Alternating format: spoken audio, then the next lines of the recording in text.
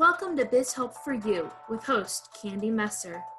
Entrepreneurs like to focus on the big picture, like profitability, success, and a smooth running organization. There always seems to be those little things like taxes, employee compensation, laws, regulations, and more. Now, you can get the answers you need in one place. Join us today as we break it all down for you. Now, here is your host, Candy Messer. Hello and welcome to Biz Help for You with Candy Messer. Thank you for joining us today. I hope you found the information on last week's show, 10 Key Things Buyers and Investors Look For When Assessing Your Business, informative. If you were unable to join us and would like to listen to the show, links are located on my YouTube page and Facebook pages, as well as iTunes, TuneIn, Stitcher, iHeartRadio, and Spotify. If there are topics you'd find beneficial or questions you have, please feel free to reach out to us at media@abnp.com. Now let's learn a little bit more about our guest today, Candy Messer. She's usually the one doing this show, so we're just turning the tables a little bit here. Candy Messer is a profitability growth advisor working with entrepreneurs in service-based industries to help them have successful businesses. With more than 22 years of experience in the industry, Candy understands the stresses business owners face and offers customized services to meet their varying needs. Candy started Affordable Bookkeeping and Payroll, ABP, with the goal of providing businesses with top-notch bookkeeping and payroll services at a reasonable price. Her company energizes business owners by removing the burden of compliance tasks as well as working with them to identify issues preventing higher profitability and/or growth. As a result of using her services, clients have peace of mind and the freedom to do what they love. Candy is co-author of Business Success with Ease and Navigating Entrepreneurship and is the host of Biz Help for You, which can be found on iTunes, TuneIn, Stitcher, iHeartRadio, and Spotify.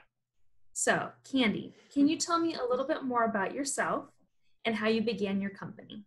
Sure. So some people may know my story if they've been clients of ours for a little bit, but a lot don't know that I actually never intended to be a business owner. For my degree, I do have a business management degree. I went into retail for my first real job when I was 17 and then stayed there until I was about to give birth to my son and then decided to stay home for a few years. When I got back into working, I was a full charge bookkeeper at a publishing company, but I still wanted to have somewhat freedom, in my schedule to work with my kids. So I was working at part-time and I was at home with my kids and volunteering in their classes and things.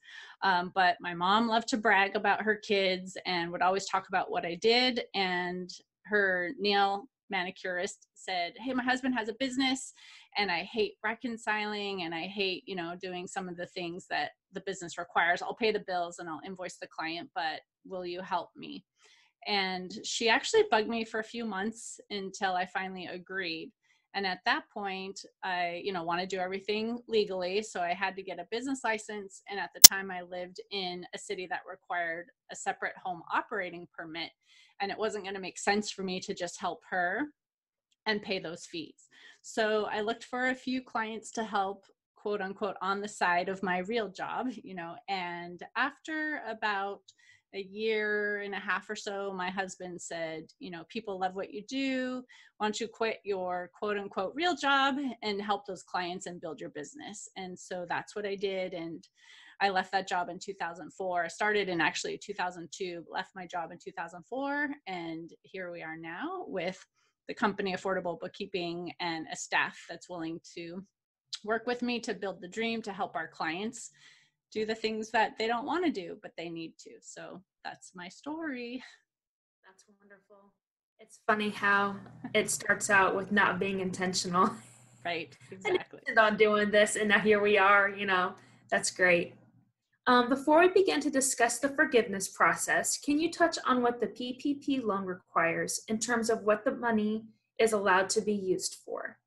Sure. So some people may remember that in April, when they were able to apply for the PPP loan, originally it said you had to spend 75% of the amount funded on payroll and 25% on approved non-payroll costs.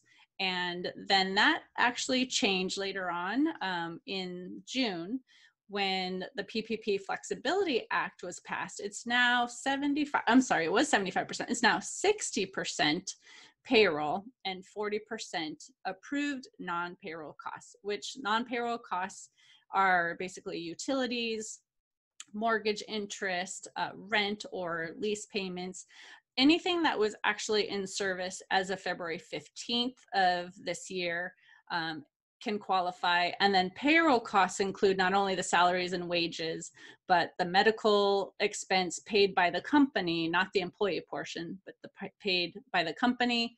Same thing if there's a 401k match for the employee's retirement, that is also deductible, as well as state or local payroll taxes, but not the federal tax.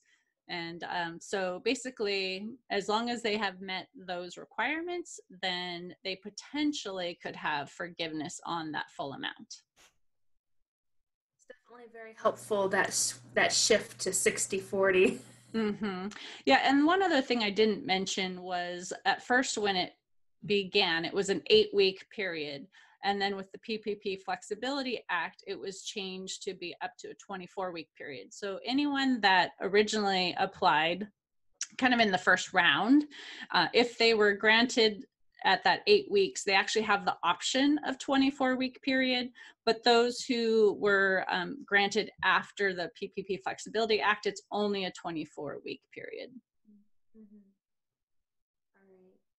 So I know in that description of the PPP, you did bring up some payroll and non-payroll costs, what's allowable. Do you have any more that you can clarify, whether, more specifically payroll, more specifically non? Sure.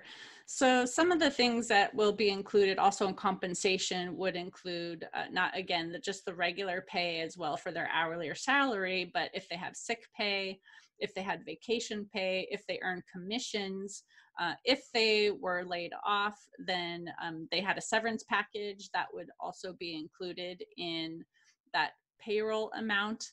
And again, the non-payroll approved amounts are those things that were in place as of February 15th of 2020. That includes like the rent or lease payments if they were paying lease on equipment. So sometimes people were renting like one of those large copy machines, that would be deductible.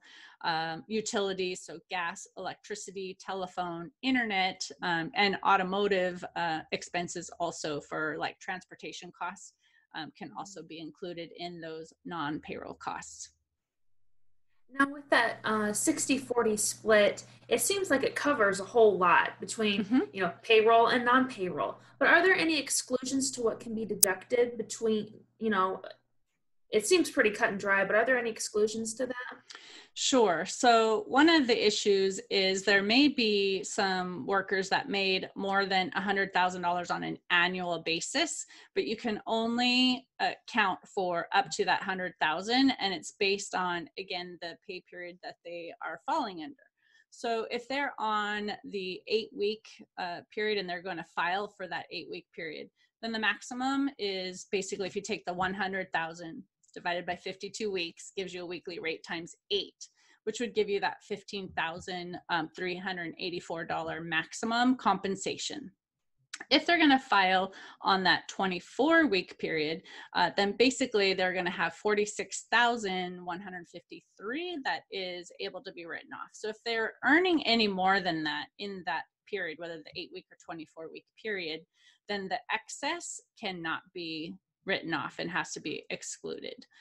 Also, if anyone is paid as an independent contractor, they do not fall under this because they could have applied for themselves for a PPP loan. So if you're going to pay anyone who is an independent contractor, you cannot include them.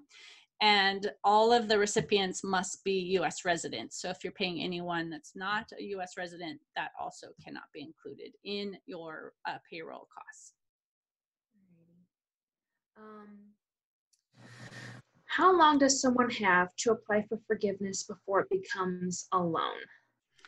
So this also changed. Originally, the deferral was 6 months, and at the end of the 6 months, and that was from the date of funding.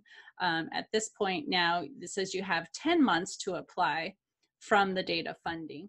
Now, if you have 10 months to apply, you basically then also have to wait for the bank to determine if they're going to recommend that you have the full forgiveness. And then the SBA also has to then say if they're going to approve that or not. So it could take, a large amount of time actually after that 10 months for you to actually find out how much is forgiven. And if any of it is not forgiven, then that would become a loan and become, payable over time.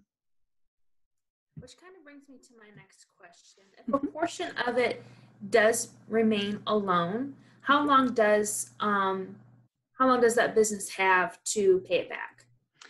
So again, this also changed, and those who originally applied kind of in the beginning and were under the original PPP application process were told that they had 2 years to pay that back at the 1% interest.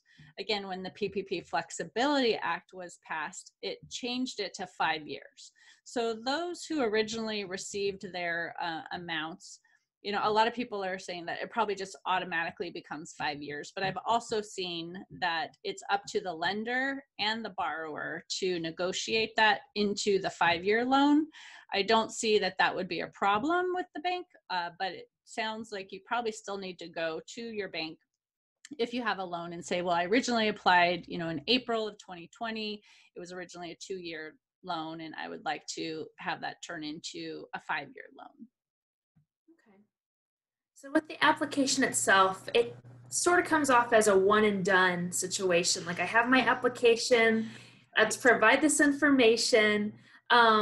Is that really the case? Are there different applications? Who can use which applications? Can you shed some light on that? I guess this has been an interesting process watching this all happen as well too, because of course, when COVID-19 hit, the government was doing what they could to just kind of get aid out there as quickly as possible. And so originally the application was just one application. Everyone was going to use the same application. And you had to certify that your full-time equivalents hadn't decreased. Again, you were supposed to prove you'd use the funds, within the 8 weeks. You had to certify that you did not reduce any employees' wages more than 25%. And it would have been a long process, including a schedule that had to be filled out for each employee on your books that was paid in that period of time. Then a little while ago, maybe 2 months ago or so, another one was released that was called the 3508 EZ. And the EZ form basically said, if you can certify you didn't, reduce your full-time equivalents or the compensation more than 25%, or if you're your sole proprietor and it was only you had no employees, or if you fall under the safe harbor, which we can talk about also in a little bit as well what safe harbor means. But if you can check one of those 3 boxes, then you would fill out the 3508 EZ. It was a little less complicated than the Schedule A that you had to list every employee and what they had earned early in the year and what they've earned since. And then about 2 or 3 weeks ago, they released now the 3508S, which basically says if your loan was $50,000 or less, that you could then use that application. And you don't even need to certify now that you didn't reduce your full-time equivalents. You'll still have to use all the supporting documentation to show what you paid, again, on the payroll costs and the non-payroll costs, but it's less tedious than having to do the work that is still required on the other application. So now there are basically 3 different applications. Depending on your situation, you will use one of those 3. So PPP has become, from the beginning of this year to here, an ever-evolving process. So, and it kind of seems like there is room for possible error if people aren't informed. There, the different numbers thrown around, the Right. different types of form thrown around. So in order to clarify, because I know this is something that even stumps me when I'm looking over PPP, Sure. is how does a business owner determine the covered period to use? Yes. So again, if we go back to when it originally was put out there with an 8-week period, that 8-week period started from the day of funding. But they said if you had a weekly or a biweekly pay period, you could adjust that pay date or the covered period to be an alternate covered period, which would be the first day of your payroll cycle. So, for instance, if you were funded on a Friday, but your pay period, the next pay date was going to be on Monday, you could actually shift for those few days to be when that next pay period was going to begin and go from there. So you'd have a payroll alternate covered period. The supporting documents for your non-payroll costs would have still fallen under the actual covered period, and that would have been 8 weeks. Again, with the PPP Flexibility Act that now changed it to 24 weeks, that obviously has extended it. Instead of 2 months, it's now basically 6 months is the covered period. So it seems like there's just a little bit of room for grace. That small, tiny little bit there. Mm-hmm. Well, this Um, actually came about, because so many businesses had to close. And I believe that the expectation was they would be closed for a short period of time. So the goal was to be able to keep the employees on payroll, guarantee that they are getting paid pretty much what they had been paid before. And, that was the purpose of the funds. Many businesses were not even able to open as of the 8 weeks. And some of my clients, even now, haven't been able to open yet, as we are in LA County and specific industries are still completely shut down. So there had to be a plan to adjust for the fact that they had used funds, but they couldn't certify that it was for payroll because they didn't have payroll on staff. They didn't have their employees that could be earning what they could, or even if they were keeping them on staff, they weren't paying probably 100%. And so that's where the Flexibility Act came in to give extra, time for the covered period, as well as extra time for the paying back the loan and reducing the maximum that had to be spent for the non-payroll costs versus using that 75% changing to 60% for the actual payroll compensation. Mhm. So you've mentioned during this discussion a few times, like the term FTE. What does that mean?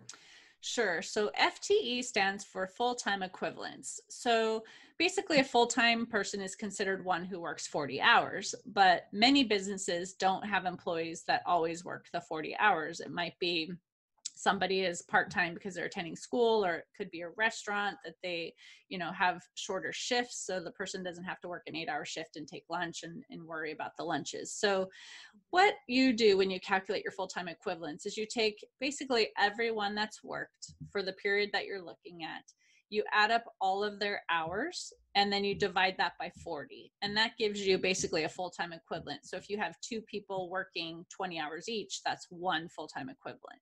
So when you're calculating this, you're going to, for each person, even if you have to calculate that, again, if you have the large application that you might have to say, this is what they worked before, this is what they worked after, you would take their total hours in the covered period and divide to determine what their ratio is.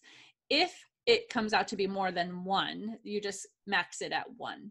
But it could be anywhere up from 0.01 all the way up to 1 to determine each person's ratio. And then that would be the full-time equivalent. So again, it's basically just how many people would make up a 40-hour shift in that covered period. And so you could have 20 people on payroll, but you might only have 10 full-time equivalents or 7 full-time equivalents, or things like that. So in my mind, just hearing that, it sounds like the amount of FTEs directly impact how large, your loan forgiveness amount is. Are there instances where a reduction in FTE would not impact, and reduce the forgiveness amount? Sure. So there are some situations where, again, the original intent of this PPP, the Paycheck Protection Plan, was to keep employees on the books earning their normal compensation, even if they were unable to work. But you might have some situations where you weren't able to meet that requirement and the full-time equivalence number dropped.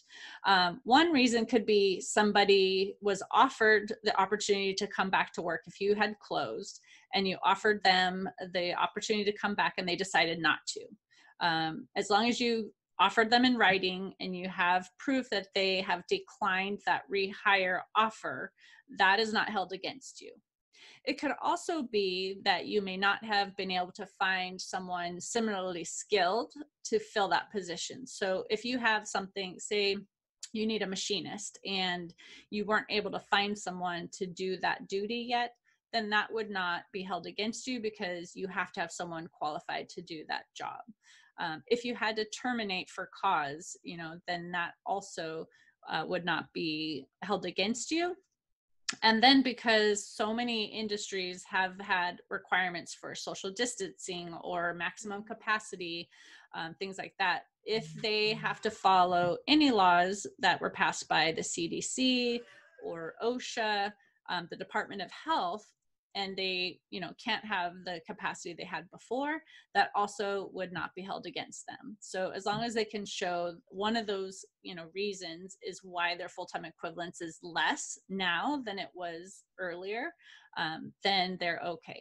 They also still have through the end of this year to get to that full-time equivalent number. So if they don't fall under the safe harbor, but they can get back to the full-time equivalence number by December 31st, then they have the ability to still have that forgiveness and not have that penalty. Because part of the PPP basically said if they reduced their hours or their compensation to be less than it was originally as of the February 15th number, that forgiveness amount would be adjusted. So again, if someone had a $50,000 loan and they did not maintain their FTEs, then based on that ratio that they reduced it by, their forgiveness would be affected by that same ratio.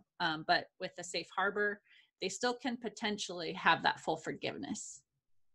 That's good to hear. That was actually something I was going to ask about because I'm sure that's something our listeners deal with. Turnover during this time is very difficult, where they've lost workers and they're freaking out because now it's like what I reported isn't exactly what I have now. So that was very helpful. So we've talked about the application, we've talked about amounts, we've talked about safe harbor, we've talked about a whole laundry list of things. Can you talk to us about how does somebody apply for forgiveness? Sure. So there is a misconception that you apply directly with the SBA. Now the SBA is the one who, has basically distributed the funds, but you had to use a lender to apply. So you actually must apply for forgiveness through your lender. I know some banks have already opened their portals, but some have not. I know I have a couple clients who've reached out to me who wanted to start the process, and the banks have told them it probably will be closer to the beginning of the year before they open that. And most likely that's due to, again, this third application being released recently, and they need to make sure that their portals are ready. But with that said, I've actually had a few banks that are accepting the process, and an email has been sent to the customer saying you need to create a link or a login basically with the link that they have. And then when you log in, each bank has its own portal. So this is not across the board, like the SBA didn't create it and each one has the same. So the few that I've actually started the process for my clients, I've actually seen differences. But basically, when you log in, there's going to be information you have to fill in, whether it's a spreadsheet that you complete and you upload, or they will have some fields that you will fill in to say the date of funding, what was the amount of payroll. Again, depending on the situation, you might have to fill in all of the employee information. And once you fill that out, it will say, well, here's the number that you received for your funding. And then based on the information you're provided, it looks like you should receive, X amount for forgiveness. Now, at this point, one thing we did not touch on is when the PPP became available, there was another loan that became available also. That was the Economic Impact Disaster Loan called the EIDL, E-I-D-L. And basically the SBA has said if you received an advance from that, so again, everyone who applied originally had $1,000 per employee as an advance. If you receive that advance, that amount is not forgivable. So if you had $9,000 in your EIDL advance, your forgiveness would be reduced by that $9,000. But basically it will look at your information that you submit and say, based on everything we see right now, it looks like you would be able to receive X dollars in forgiveness as long as everything is supported. They can, prove everything and then report that to the SBA. What I'm seeing then too are where there are folders for each type of documentation. So it will say, here's where you need to upload your payroll information, which would include payroll journals for the period, the covered period, whether it's that 8 weeks or the 24 weeks. That shows every employee, their compensation. You'd also have to upload the documentation for payroll reports, including the federal 941 and the quarterly state reports. And they often are asking as well for proof of those tax payments. So your bank statements highlighted. One of the ones that I've seen said, just from the payroll company, if there's a listing of the tax payments made, that was okay. But one bank specifically wanted the bank statements highlighted with every deduction for the payroll when it was direct deposit, highlighting that amount, the tax payments highlighting that amount. So again, each bank may have specific rules you have to follow. One other thing I've noticed, the banks also have different ways that the information is being submitted. So one of the bank portals I was in, you basically had to upload everything at once. So either it didn't allow you to kind of start the process and save your documentation and come back. You either, if you didn't have everything ready to go, you lost whatever you had already uploaded, or you had to mark it complete. So if you marked it complete and later on you realized you forgot a document, you couldn't actually upload it into that folder anymore. So it's very important to really review each bank, what their process is, and make sure that you have everything ready in case you have to upload it all at once so that you don't miss out uploading the specific documentation you need.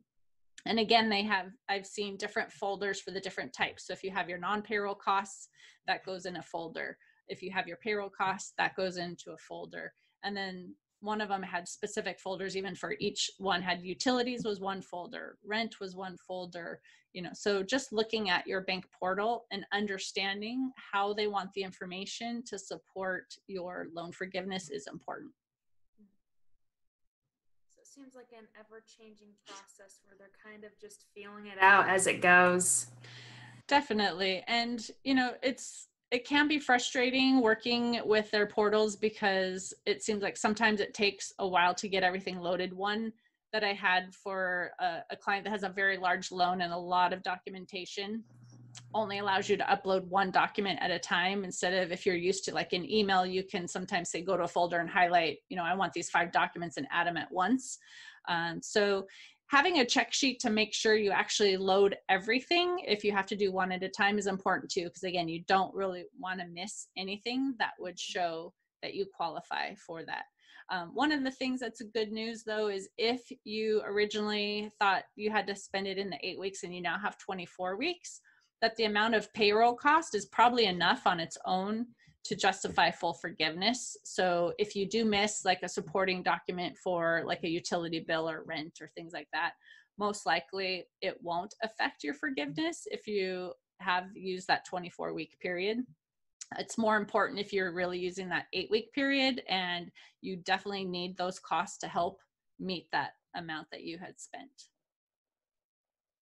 So there is a lot included in that, and especially with that client, I know exactly who you're talking about. With this being an ever working process, they're constantly working on it. I mean, COVID is still a thing. It's still affecting what's going on pretty much everywhere. Have they released kind of a timeline of when a business can know how much is forgiven yet? I know you've mentioned a few times being like, well, you can submit what you can submit, but they're going to take time on their end. So is there a more refined, shortened timeline that they've updated and given to anyone you know of? Sure. What I've seen at this point is banks will have 60 days once you have submitted your application to them to review and then recommend to the SBA the amount of forgiveness. Once the SBA receives it, they have 90 days to come back and say, this is the amount that will be forgiven. And so you're basically looking at an additional 5 months. Now, depending on how many people are submitting at one time, I don't know if the banks would actually, with the staff that they have, be able to actually meet that 60-day requirement. So it'll be interesting to see if that date changes, especially if people are delaying, later into that 10-month period. There's only so many people working at the bank. So it'll be interesting to see. But technically, as it is right now, once you submit to the bank, they have 60 days and the SBA has 90. So you deal with businesses who have had to shut down for a period of time. And just as a consumer, you're walking around seeing small businesses that are either still shut down, closing down, or you can just tell that they really need like an influx of money. So they're shoring up their financials, they're saving here and there. I mean, fast food restaurants have taken a lot off of menus just to consolidate what they have and maximize that. Right. Is there like a timeline, or how long can a business owner wait to start paying on that loan, so that it's not they receive the loan and then, okay, great, now start paying it back to us? How long can they wait? Right. So as we said before, they really have 10 months from the time that they were funded. The end of the covered period, actually. So instead of just saying the funded, they basically have 10 months to apply for forgiveness. And then again, we're looking at that potential 5-month period. So it could be a significant amount of time from the time that they've actually been funded and used that money before they have to start paying that amount back. Because you have to know if it's going to be forgiven or not to even be able to make those payments. So you really have to have that answer from the SBA before that. So technically, again, it was said it would be 10 months from the time that you were funded, but now that's backing up because of the fact that you have 10 months to apply, and then you have to wait for, to find out, is it going to be forgiven or not? Obviously, if it's 100% forgiven, there's no loan to pay back. As if PPP wasn't confusing enough with the exclusions and the safe harbor, the time everyone loves is coming sooner rather than later, taxes. Right. What do business owners need to look at as some of the implications of receiving this loan, receiving forgiveness? How is that going to affect them? Sure. So one of the things that, as of we're recording this, and who knows if this will change, but as of right now, the IRS has said that technically when you received the PPP funds, that's not income. So it's not taxable to you as income. So everyone was thinking, great, this is money that we're going to have. It's not going to be taxable. Fabulous. However, what they have said is that if you use that money for expenses that are forgiven, you can't write off those expenses. Basically, that means the same thing. Then you basically have a higher taxable net profit than you would have if you were able to write off those expenses. So if you had a $50,000 loan, $50,000 is forgiven, that $50,000 of expenses would not be able to be expensed. So you have $50,000 more of net profit that becomes taxable. Depending on where you fall in the tax brackets, of course, that's going to affect how much you have to pay in tax. Another thing that's actually going to be interesting to see how this is handled is if that forgiveness comes in a tax year after you filed the tax return. So again, if you have 10 months to apply for forgiveness, and it could take another 5 to find out what's forgiven or what's not, but your tax return is due, are you going to assume it's forgiven and you can't write off those expenses and you pay the higher tax? Or do you just file it with the expenses for now and you amend later? It's going to be really interesting to see what CPAs have to do to account for these numbers, because when you're going to file your 2020 tax return in 2021, unless you're filing an extension also to file later in the year, some corporations have to file by March. And of course, as individuals and sole proprietors, that due date is April. Without the extension, those are going to be probably being completed before the forgiveness is even determined. So it's going to make an interesting tax year. I mean, it was already hard for CPAs this year with extensions being granted, and instead of having the April deadline, you had till July, and then of course you still had the October deadline. So it seemed like for CPAs this year, the tax year never ended, and probably they're going to see that again next year too, because they're going to have filings that have to get postponed until they know if the client is getting forgiveness, or if they don't want to have to wait, file that return and then potentially amend. But the main thing is really to understand that if you get forgiveness, then that is not going to be able to be written off. So I'm encouraging all my clients to talk to their CPAs and see what is better for them. Should they have it as a loan at 1% interest, which you're not going to find anywhere else, and be able to write off all those expenses? Or do you want to have the forgiveness, but know that you're going to have higher, taxable profit than what your profit and loss report shows in your QuickBooks or whatever accounting system that you're using? Well, thank you, Candy, for covering this ever-changing terrain that is the PPP forgiveness and application. I really appreciate it.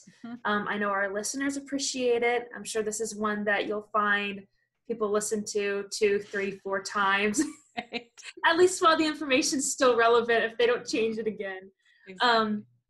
So just the last few questions. Do you have any offers that you'd like to share? Sure. As we were talking about, this is confusing. There's a lot, that's happening, and things are ever changing. So if an employer doesn't feel confident in doing this themselves, we are offering services based on the level that they need. Is it 3508, 3508EZ, or 3508S? But we do have the capability to assist those business owners with that. So if anyone wants to reach out to us and have us assist with that, and if they mention that they saw us on this show, we will take 10% off the processing fee for their PPP forgiveness application. Wonderful. And in order to do this and dive into your wealth of knowledge, how can our listeners contact you in order to get this started? So our website is affordablebookkeepingandpayroll.com. It's easier to just type www.a as in apple, b as in boy, the word and, p as in paul.com. So www.abandp.com. You can find us also on Facebook at Affordable Bookkeeping and Payroll. You can find me on LinkedIn at Candy Messer, and we're on Twitter at Affordable BP. And of course, you can reach us also at 310-534-5577 or contact at abandp.com. It's super helpful that you can type that little. I know I was looking up some blog posts today on ABNP just to read and keep up to date with things. And I know every 5 times I try to type affordable bookkeeping and payroll, I mess bookkeeping up. Bookkeeping has 1 O. So it's really helpful that you can type abandp.com and it takes you right there. Yeah, people actually spell bookkeeping wrong most of the time. I think it might be one of the only, English words that actually has 3 double letters. So there's 2 O's, yes. 2 K's, 2 E's. And I always double check that. I'm like, this feels wrong. Like, why are there so many identical letters in this? But thank you, spell check. Thank you, autocorrect on my phone. So thank you, Candy, for sharing this helpful information, and thank you, listeners, for tuning in today. We hope you found this topic interesting and that it answered some questions about the PPP forgiveness process. If you have any additional questions or comments, be sure to reach out to us at media@abandp.com. And would you please share our show information with those you know? We'd really appreciate your support. Be sure to tune in next time as we cover another important topic. And please remember, you can connect with us on Twitter, Facebook, and LinkedIn. And our website is www.abandp.com. Also note that you can find this podcast posted on iTunes, TuneIn, Stitcher, iHeartRadio, and Spotify. Until next time, have a great week.